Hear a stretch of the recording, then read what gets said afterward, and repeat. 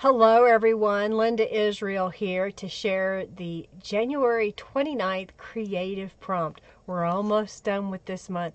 It's 2020 and it's going by so quickly. Do check below in the description box for links to the Friendly Junk Journal People Facebook group, as well as my blog, shop, social media connectors like Instagram, Pinterest, Patreon, my Facebook page as well.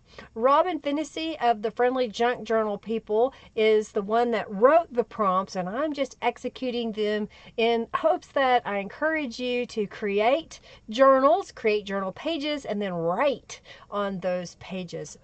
For today, we are to create a journal page using at least 2 ribbons or ribbon scraps. Write about something or things that bring you joy.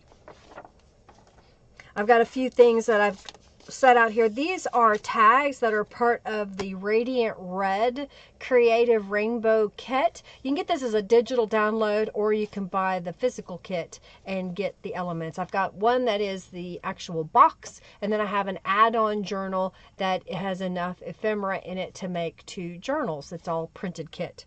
So I've got these 2 pieces here, and then I chose the I Choose Joy word phrase from my white words on black, and then I had a little scrap of a book page here that I thought I would use. So here's what I'm going to do with the tags right off the bat. I've got some ribbon, so I went ahead and grabbed a red ribbon, and I've got a black ribbon. I'm going to go ahead and cut that at an angle.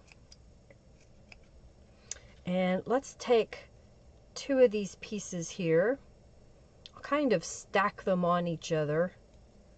I don't need a whole lot of ribbon. I just want a little bit at the top here. So I'm going to go ahead and cut this at an angle as well.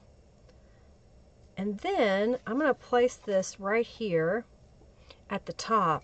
And for those of you that don't have a hole punch and you're trying to figure out another way to attach ribbons, well, here's another way. You can use a stapler to attach your ribbons. You want to try to make sure that the staple goes through some of the ribbon so it doesn't pull off. But there it is. I stapled that on. I'm going to do that again for the smaller tag.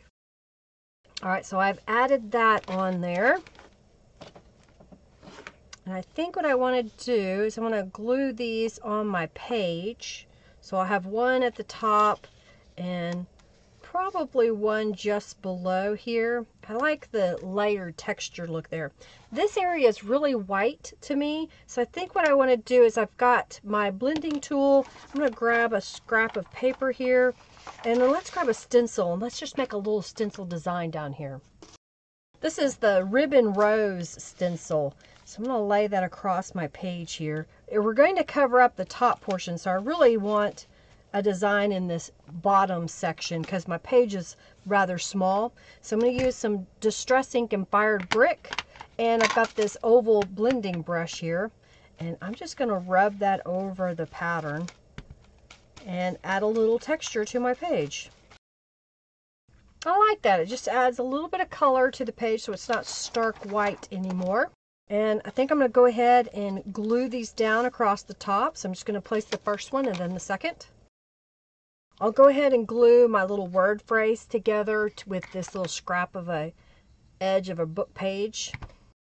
I did go around the edge with some walnut stained distress ink before I started.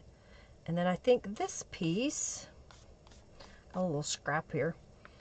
Let's see, do I want to put it here? I think right there would be good. I look up at my camera to kind of see what's an overhead shot of this look like. If you're ever curious about a composition that you're working on and you're looking at it but it just doesn't seem right to you, take a photograph of it and then look at the photograph, and generally you can kind of see if something is sticking out of place and what needs to be fixed. That's a quick idea before you glue everything down.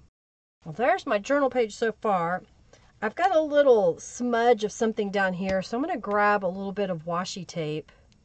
I've got a little piece here. Let me not go across the whole page, but just to the edge here. Kind of just ties it in with the previous page and a couple other times where I've used this washi tape. Well, now it's time to write about something or things that bring me joy. So let me do that, and then I'll be right back. I'm using the Sharpie No Bleed writing pen. I like it because it doesn't bleed through to the other side like a lot of felt tip pens. For today, January the 29th, use 2 ribbons and then write about something that brings you joy or brings me joy. Being able to create art brings me joy. Every day that I get to create art makes my soul happy. When I don't get to create, I long to get back into my studio. I try to make something every day, even a small tag or embellishment brings me joy. And back to my thoughts. Do what makes you happy. I hope you enjoyed seeing this journal prompt, ways to add ribbons to tags, especially if you don't have a hole punch in order to tie them through that hole, and that you like the idea of how we decorate our pages and then what brings you joy. Do give this video a thumbs up and share it with your friends if you liked it so that others can find me. If you have any questions, comment down below. And of course, if you haven't subscribed, please subscribe. Thank you so much for watching. I greatly appreciate your support here on YouTube and of course on all my social media connectors. Have a fabulous day and we'll see you tomorrow. Bye.